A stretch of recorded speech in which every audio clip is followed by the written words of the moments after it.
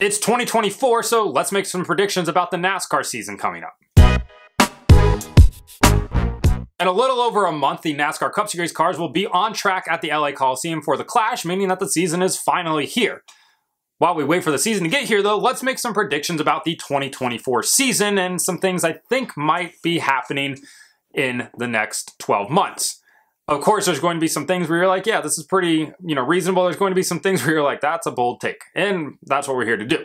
Right off the bat, though, I know people are going to ask, who's your champion? I'm picking Kyle Larson in 2024 to, finally pick up his second NASCAR Cup Series championship. I think it's going to be a tough battle, though. I think that Joey Logano is going to be his main contender for that. And if Logano wins the championship, wouldn't be shocked by that either.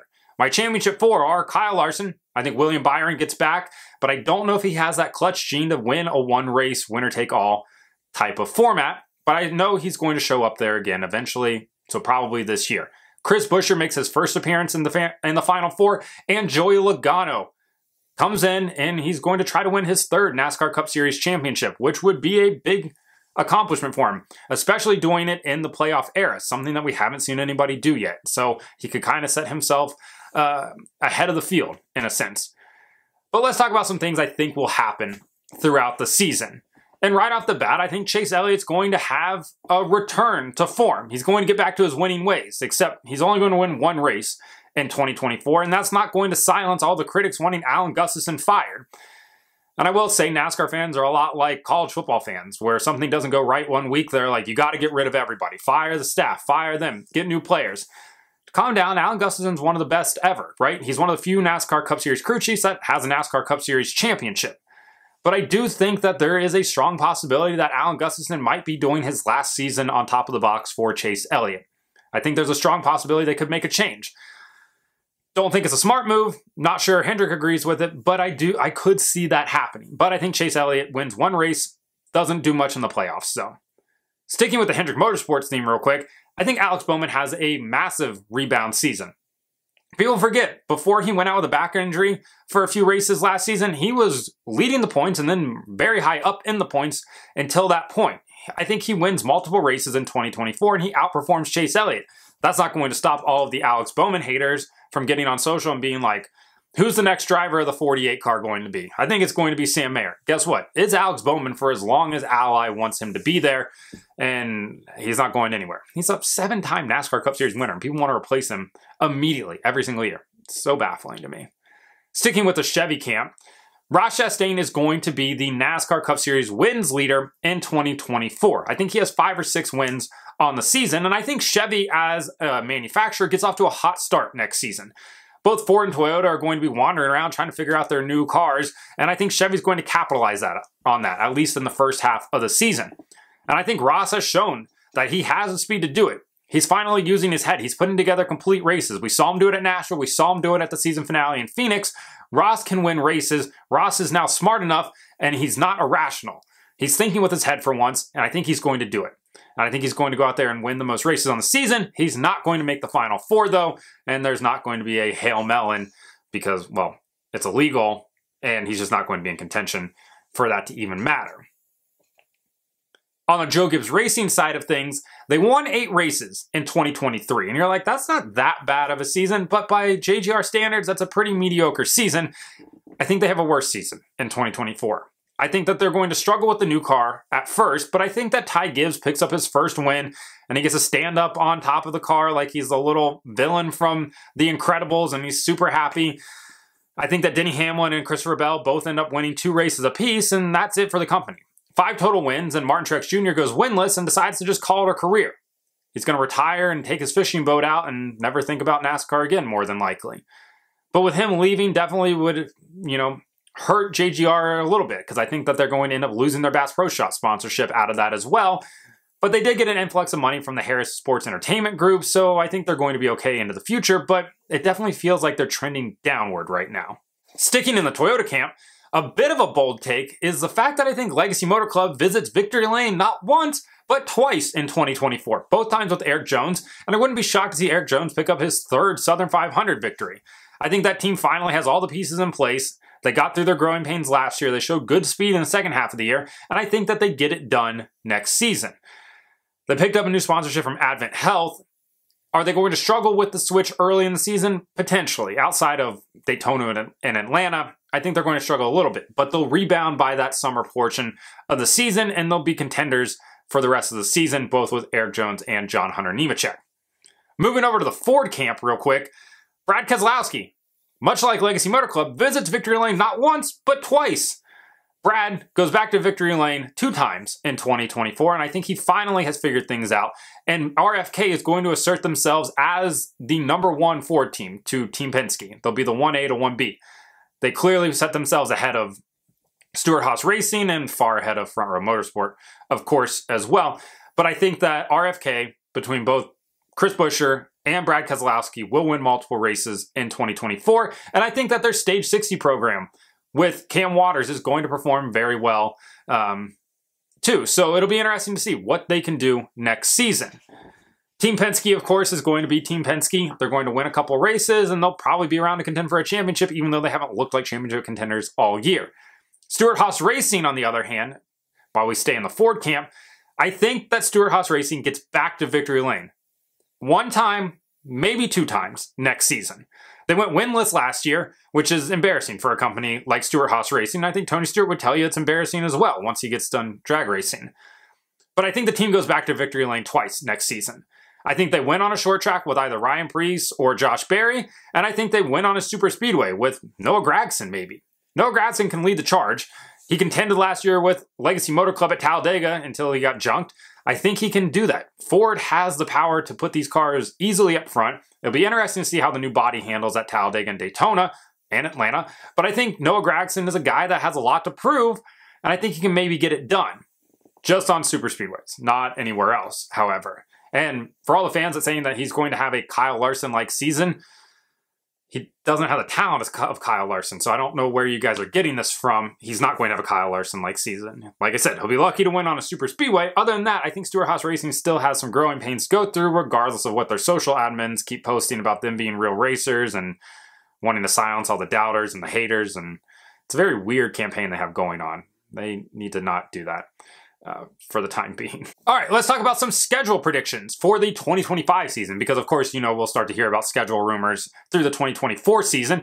NASCAR finally goes international in 2025. They're headed to Canada. We consider it international. They just say things like hello there and A all the time. It's not that big of a difference, but everybody get your Canadian tuxedos ready. They're just not going to Montreal. I think they're going to have their first international race at a different venue. We'll have to figure that one out in the time coming ahead. As for the Chicago street race, I think that 2024 is the last season for it, regardless of how successful it is, and NASCAR will have a new street race in 2025, likely in a western city, whether that's Seattle, Salt Lake City, Denver, something along those lines. I think that NASCAR ends up there in 2025, but they remain in Chicago by going back to Chicagoland Speedway in 2025, taking a date from Richmond to make sure that another ISC track in Chicagoland can have a date. They don't want to leave the 3rd biggest media market. They've already left the 2nd biggest media market in Los Angeles while they try to figure out what's going to happen with Fontana. Spoiler alert, nothing's ever going to happen with Fontana. It's never coming back, regardless of what they say. It's gone. RIP. Light your prayer candles. I don't have one around. Oh, it's not a prayer candle. Looks like a prayer candle. Oh, cover that logo. So light your candles if you have them. Shh, I don't have a place to set this down. Okay, set that over there. But I don't think Fontana's ever coming back, but I do think they go to Chicagoland. The Gen 7 car races really well on an intermediate track. Why not? I also think that Iowa stays on the schedule. And for Iowa to stay on the schedule and Chicagoland to be added back, but another street race to happen means Richmond likely has to lose a date, which I don't know if anybody's actually that upset about it. However, it did race pretty well this year for all things considered, and it being Richmond with this car. On the other hand, everyone's going to talk about the Nashville Fairgrounds. We'll start there and we'll get to Rockingham in a second. Everybody's going to talk about the Nashville Fairgrounds. It's not happening. Forget about it. It's never coming back. All the Karens down there, the literal advocacy group against racing is named Karen. They're never going to let it happen. City council's dragging its feet. Nobody takes their job more seriously than a mid-sized city's city council. And they're just continually dragging their feet. So because the Karens won't let it happen, it's not going to happen. At least not 2025, not 2026. We're going to be 4 presidencies along before this maybe potentially ever happens. And at that point, who knows where NASCAR is going to be at? Cue the person in the comments being like, NASCAR's been dead since 2001. we're still here, we're still talking about it, and it's still going to be here by the time that we finally get to race at the fairgrounds, unless they tear it down and put an EV track in there, which was very odd. I've been blocked by that account, so if anybody else has access to it, let me know what they're doing. But yeah, that was very odd. And then Rockingham. Fans love to talk about Rockingham. They want to see another racetrack get revived after they saw what happened at North Wilkesboro. Rockingham's a great track. I just don't think it ends up on the 2025 schedule in any sort of capacity. It's not owned by SMI. It's not owned by ISC, which means that there's not a place for it on the schedule. Unless, of course, one of those two companies wants to work out a lease agreement, kind of like what SMI does with COTA. Again, though, I just don't see that happening, right? You already have 2 races at Charlotte. You have another race at North Wilkesboro. Putting a race at Rockingham is then 4 races in North Carolina right there. I don't know who they think they are. Maybe the Virginia of NASCAR. It just doesn't make much sense to do that, so I don't think it gets done. Other than that, I think the schedule kind of stays where it's at. Some dates might get moved around. I think we do get a new championship race, though. I think NASCAR does move the championship race out of Phoenix into another track, whether that's it's not going to be Homestead. I'm not really sure where they're going to move it to yet, but I'm interested to find out. All right, some driver and team moves, because of course we're going to hear about silly season probably starting in early May when we get there in a couple of months. And I have a bold prediction towards the end of this one, but right off the bat, I think that both Austin Cindric and Harrison Burton both get demoted out of their Cup rides at the end of the 2024 season. And I know some people are like, there's no way Cindric's getting demoted. His dad's the president of the company. I completely understand that. But the 2 car at Penske has always been the marquee car. That's the car, and both of his teammates have won championships in back-to-back years. And Austin Cindric's just kind of lollygagging around, playing away in his Airstream and not producing on track. Granted, he does have a Daytona 500 win in 2022, but since then, he's done absolutely nothing. He's Trevor Bayne, if you will, just runs a little bit better on road courses. He needs to have a rebound year in his 3rd full-time NASCAR Cup Series season this year. I just don't think he does it, and I think he goes ahead and gets the boot, and I think Penske goes out and hires somebody to put in that car, a veteran more than likely. And then on the Harrison Burton side, all the Matty D fans are going to say, look, Matt could have done better than what Harrison did. And who knows? He's never driven a Gen 7 car, so we can't judge off of that. But the upside on Harrison was high, and it was worth taking that risk in the moment. And he brought sponsorship along, and Matt DiBenedetto didn't bring any sponsorship. But I think Harrison Burton gets the boot out, and I think that Cole Custer ends up in that ride for the 2025 season. Who takes a 2 car? I don't know yet. Still kind of kicking that around on who I think could possibly be in play for it. But I don't think Austin Cindric returns in 2025.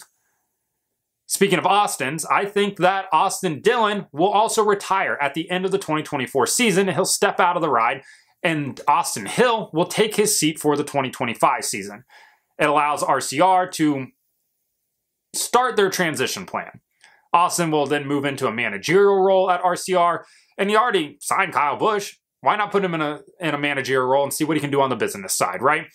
It'll also start the process of RC handing over basically the operations to Mike Dillon and Austin Dillon. Whoever wants to lead that, they can figure it out amongst themselves.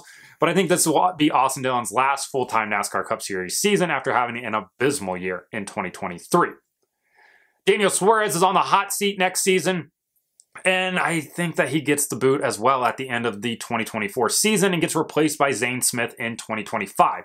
Trackhouse currently has 4 drivers under contract and only 2 seats in the Cup Series. They, of course, have a partnership with Spire to use their 3rd charter, but I think that, for the most part, Zane Smith has a high upside, and we've seen what we can get out of Daniel Suarez, which is 1 win over the last 3 seasons, and that's not ideal for he or the team, not while Ross is going out there and looking like a world beater more weekends than not at this point.